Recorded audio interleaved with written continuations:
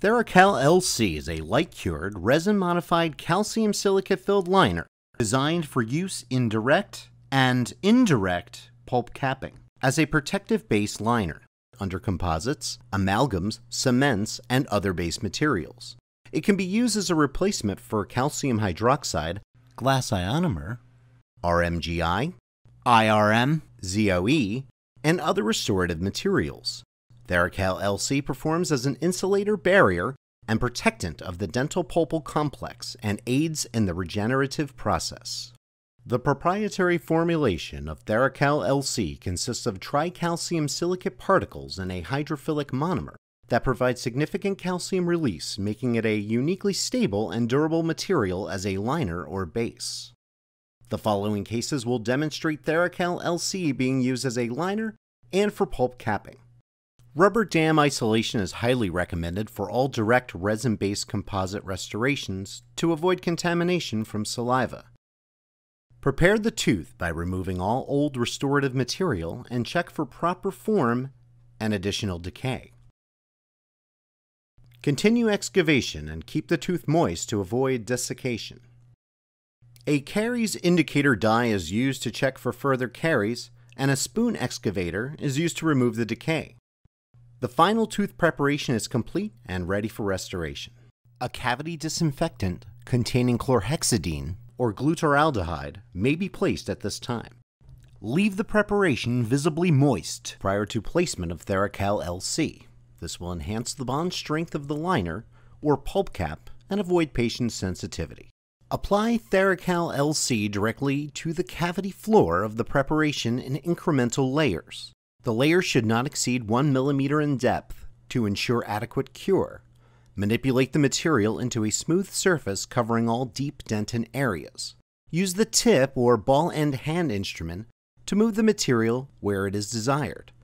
TheraCal LC will stay where you put it, even on vertical pulpal axial walls. If using multiple layers, light cure between each layer.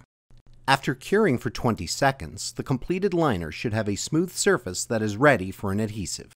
If a pulp exposure were to occur due to caries, mechanical, or trauma, hemostasis must be achieved prior to placement of TheraCal LC. Control the bleeding by placing a sterile cotton pellet dampened with sterile saline or sodium hypochlorite. Blot the preparation with the cotton pellet and leave it visibly moist. Apply TheraCal LC directly to the exposed pulp in incremental layers. A liner may be placed on the rest of the deep dentin. If using the total etch technique, etch the preparation and rinse thoroughly. If using a selective etch technique, etch just the enamel with a highly viscous etchant such as Select HV Etch with BAC. Place an adhesive and continue restoring the tooth. The final restoration will provide protection to the pulpal complex and start healing the tooth immediately. Continuing with the previous case, place a matrix band or sectional matrix as desired to ensure adequate restoration form and contact. Keep the preparation moist after placement of TheraCal LC prior to adhesive placement. Select HV with BAC etchant is being used in the selective etch technique, applying only to the enamel. Completely rinse all etchant and leave the preparation visibly moist prior to adhesive placement. Place the desired adhesive such as All-Bond Universal and ensure that the exposed dentin, enamel, and TheraCal LC liner are completely penetrated with the adhesive. Scrub the adhesive into the dentin with an agitating motion. If the preparation is large, more than one drop of adhesive may be required to completely bond to the tooth structure. Continue restoring the tooth with your choice of resin-based composite.